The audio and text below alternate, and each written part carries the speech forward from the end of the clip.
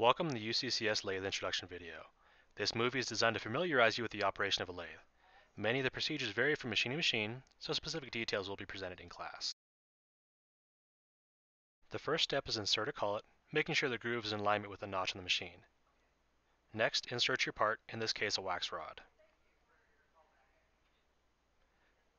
Next, tighten the ring on the left side of the machine.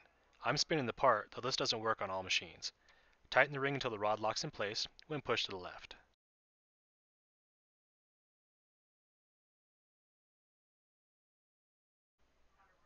There are 4 directions we're concerned with at this point: in and out, left and right. Throughout these videos they'll be referred to in this manner: in and out, and left and right.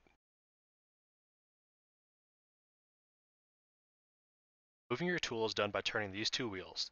The lower wheel moves left and right, while the upper one moves in and out. The direction to turn the lower wheel is intuitive. It's left and right just like a steering wheel.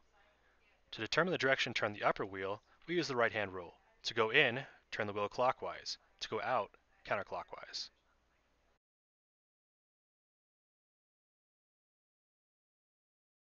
Those are the basic steps to operating a lathe. Thank you for watching.